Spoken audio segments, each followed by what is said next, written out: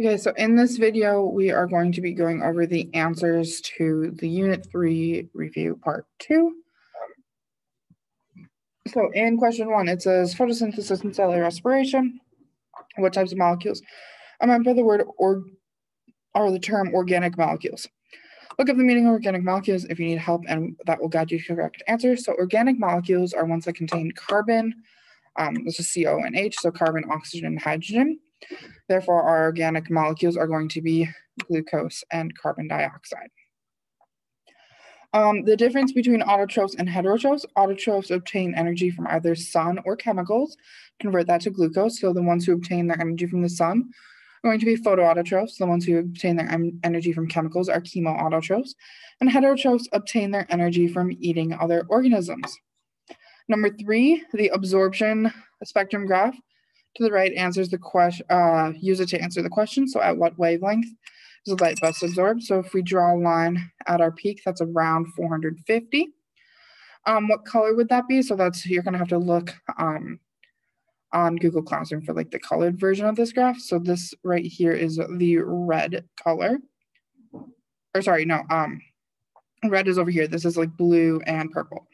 So the color the object would be is red, because it absorbs our blues and purples, but it will reflect the reds down here. What is the difference between oxidation and reduction? Provide a specific example of where you'd find oxidation occurring and an example where you'd find reduction happening. So oxidation, remember oxidation is a loss of electrons. So either oil, which is oxidation is loss, or LEO, loss electrons, is oxidation. And oxidation happens in the electron transport chain of cellular respiration. So NADH and FADH2 are going to drop off their electrons that they got from the Krebs cycle. They're going to drop those off at the electron transport chain. Reduction is going to be a gain of electrons. So we have a RIG, which is reduction is gain, or GER. From Leo, the line says GER, is gain electrons reduction. Reduction is going to happen in our Krebs cycle.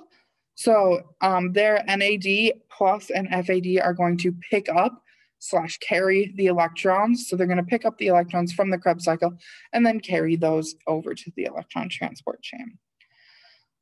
Question 5 has 3 different parts. So what is phosphorylation?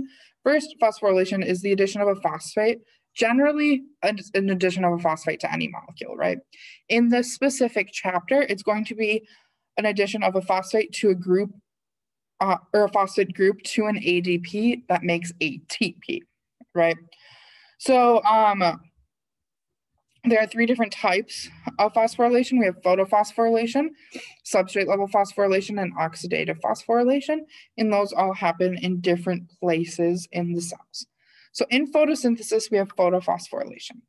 Photophosphorylation is when a photon of light is required to eventually indirectly power the phosphorylation of ADP by ATP synthase. Remember, in the so this happens in the light-dependent reactions. A photon comes in and energizes some electrons off of chlorophyll, and that electron then powers a hydrogen, or a pump that pumps hydrogens into the lumen, and eventually those hydrogens are going to go through ATP synthase to make ATP. In cell respiration, we have substrate level phosphorylation, which happens in glycolysis and in the Krebs cycle. So that is where an enzyme takes a phosphate off of the substrate, and then it'll add that phosphate group to an ADP in order to make ATP. And then in the electron transport chain, we have oxidative phosphorylation. So NADH and FADH2 are oxidized, which means they lose their electrons.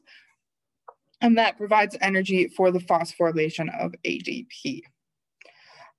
Why and when does fermentation happen? And what is the entire process of fermentation?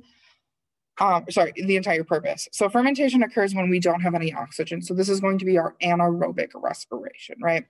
So our anaerobic respiration is glycolysis to fermentation. Our aerobic respiration is glycolysis to Krebs cycle to electron transport chain. The purpose of fermentation is to recycle NADH back into NAD+.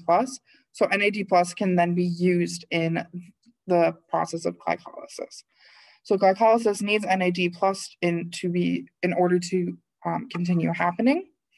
And we need to continue or keep glycolysis happening in order to have enough ATP, right? So that is when and why fermentation happens. Next, to fill in this table, so we'll go down the cell respiration side first. So the overall purpose is to make ATP. Molecules needed to happen is oxygen or O2 and glucose. Molecules created are CO2, water, and ATP. And our terminal or final electron acceptor is oxygen. In photosynthesis, the overall purpose is to make glucose. Molecules needed is CO2, water, and a light energy. Molecules created is O2 and G3P, which then can be made into glucose. And our terminal or our final electron acceptor is NADP. Number 8, draw a diagram to show how cellular respiration and photosynthesis are related. So I have a nice picture of a flower and a frog here. So our frog is going to be representing cellular respiration. Our flower is going to be representing photosynthesis. So as you can see, photosynthesis, the products of photosynthesis are the reactants that cellular respiration needs. So photosynthesis gives us oxygen and glucose, and cellular respiration gives us water and carbon dioxide, right? So the products of one process are needed as the reactants of the other. You can also see that they are continually like cycling carbon, right? Glucose has 6 carbons in there, right? C6H12O6. And carbon dioxide clearly has a carbon in there. So we have like a cycle of carbon going on between cell respiration and photosynthesis. And finally, what is the importance of G3P in photosynthesis? So this is the product of photosynthesis. It can be converted into glucose very quickly, but it can also be used to make amino acid, fatty acid, sucrose, cellulose, a whole bunch of different things in the cell. So that's why it's so much more beneficial for the cell to make G3P instead of glucose. And just as a reminder for 10, just make sure that you understand how all of these processes connect to each other. Make sure you're also paying attention to anaerobic respiration and how all of that fits in there too. You have your concept mapping cards so you can work with those. And if you have any questions, please let me know.